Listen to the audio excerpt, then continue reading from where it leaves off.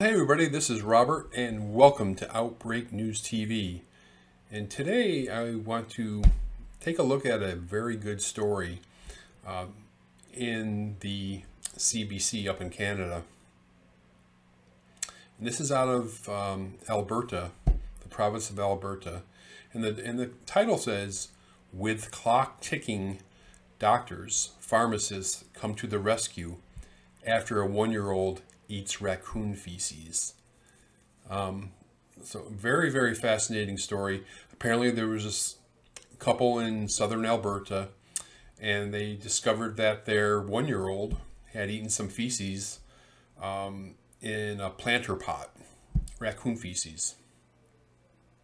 And previously they had learned that raccoon feces can potentially carry a lethal form of nematode or roundworm that's called Baylisascaris procyonis. It's otherwise known as the raccoon roundworm, and I've talked about this parasite on the show before. It's pretty rare, and people typically get it by ingesting the eggs, and a lot of times it's little kids that are out in the backyard and they get close to a raccoon latrine, playing, next to a tree trunk where raccoons have been defecating, that kind of stuff. In this case, the raccoon defecated in a flower pot in their garden. Now, because the parents did know a little bit about Baylisascaris and the horrible outcomes that can come with it, which include, brain damage, blindness, and sometimes fatalities, they went ahead and contacted their doctor. The doctor and poison control both told them, wait it out, see if they get any symptoms, and then, we'll seek out some treatment. Well, I guess they thought about it, and what they did instead was they had their veterinarian test the raccoon feces for Baylisascaris eggs, and the veterinarian said, hey, this sample has so many eggs, they were unable to count them all. Ding, ding, ding. That's very, very key. And we've seen cases of young children eating this high volume of eggs in raccoon feces in the past, and the outcomes were not good. So they took their son to the emergency room, and they prescribed Albendazole, which is an anti-parasitic drug, anti-nematode, anti-helminth. And according to the article, this needs to be taken within 3 days of exposure. However, Albendazole is not normally available in Canada, and you have to fill out a special authorization through Health Canada. In this article, it says because the drug is made by GlaxoSmithKline, is very common here in the United States, is not, they never filed for drug submission in Canada. So apparently one of the pharmacies in town heard about the story through email, and they searched high and low, emailed, did mass emailings with other pharmacies throughout the country, and eventually did find the drug. And they actually had the, looks like they actually had the ingredients to compound it themselves. And anyway,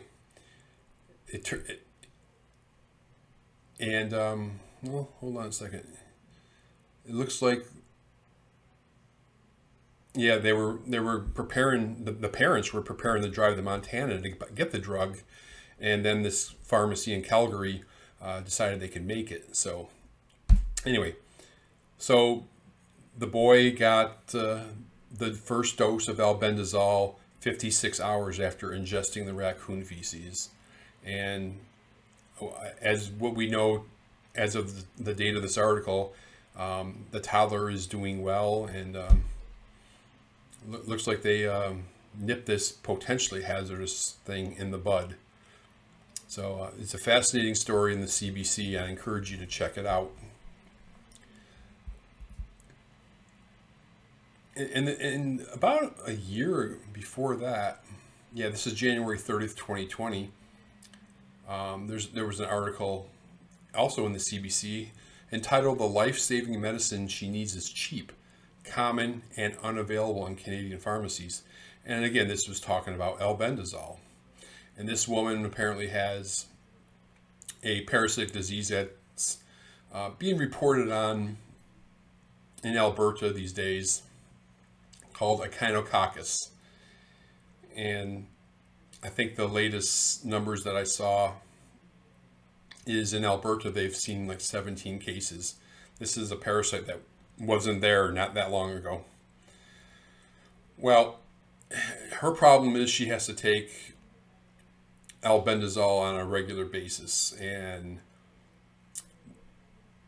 they have to go through this special ordering process with Health Canada on a regular basis. It says, while albendazole has been on the market in other countries since 1975, it is not approved in Canada. It says the J.D. McLean Center for Tropical Diseases, located in Montreal's McGill University, must apply for medication once a week through the Federal Special Access Program. In many cases, it's for patients who need immediate access to survive, he said. But there are also a few cases in Canada with illnesses requiring treatment with albendazole. There is no economic incentive for pharmaceutical companies to bring the drug to the Canadian market.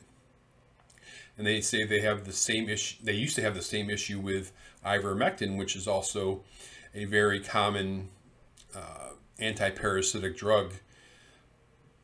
But that became accessible in 2018.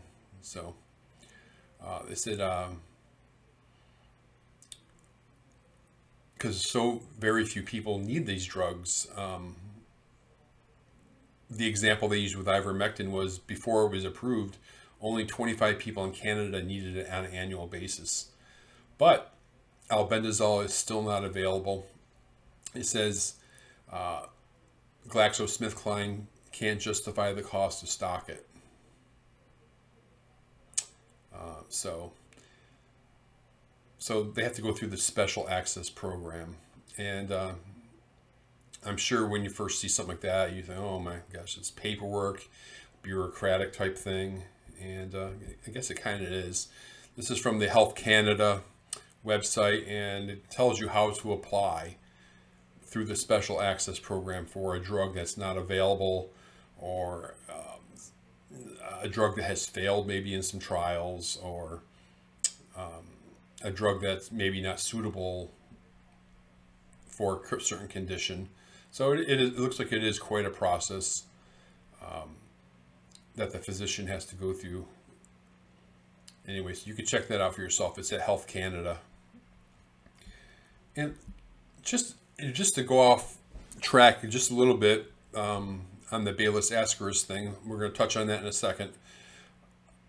There was this thing that came out of the University of Alberta just last week, and it talks about the incidence of serious parasitic disease on the rise in Alberta. And in a recently published review of known human alveolar echinococcosis cases in Alberta, found 17 instances of the disease diagnosed in the province from 2013 to 2020.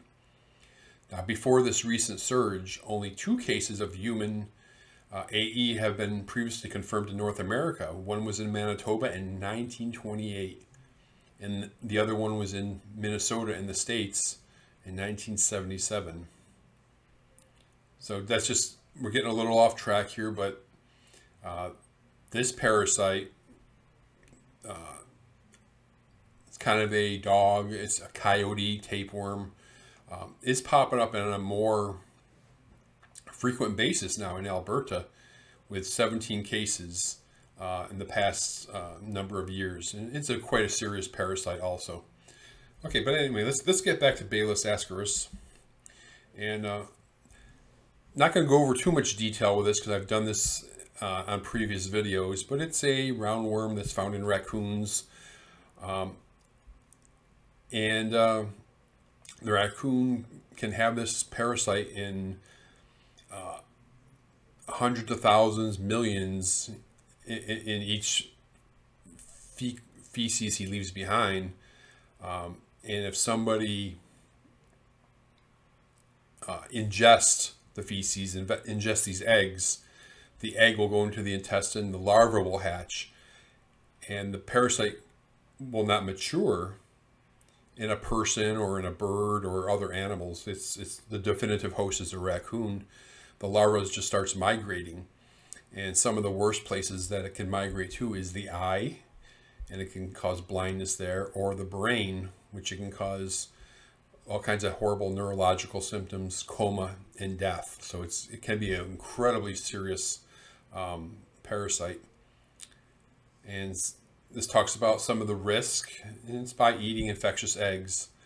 And the worms develop to maturity in the raccoon intestine, where they produce millions of eggs that are passed in the feces. Eggs that are excreted by raccoons are not immediately infectious, and this is important. These eggs must develop in the environment for 2 to 4 weeks before they can cause infection.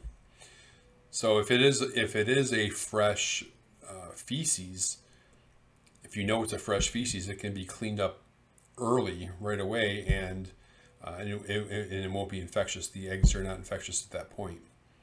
The big thing about the eggs are they are very, very resistant to the environment and can survive for years in your yard, literally years. So it's very important. I mean, there's very few methods, boiling water, fire, or whatever, to kill these eggs, because most of the stuff in the environment is not going to do anything to it. And it's a bigger risk in young children because they are more likely to put contaminated fingers or soil or contaminated objects into their mouth. According to the CDC, fewer than 25 cases of Baylisascaris disease have been documented in the U.S. However, it's possible that some cases are incorrectly diagnosed as other infections or go undiagnosed.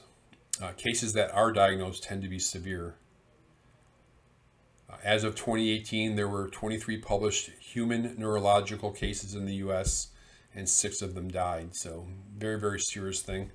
And to learn more about Baylisascaris, I did a fantastic interview when I had the radio show 2 or 3 years ago. I can't remember the exact year. It was with Professor Emeritus at Purdue University, Kevin Kazakos. He's probably, at least in my view, he is the world-renowned expert on Baylisascaris. And I talked to him for about 45 or 50 minutes on the radio show about Baylisascaris, and I'll link to it below if you want to check it out. Very good stuff. This man knows Baylisascaris, so I encourage you to check that out. Anyway, I appreciate you watching today, and I would like it if you go ahead and comment below, subscribe to the channel, like the video, share it with your friends, and I appreciate you watching, and I'll see you next time on Outbreak News TV.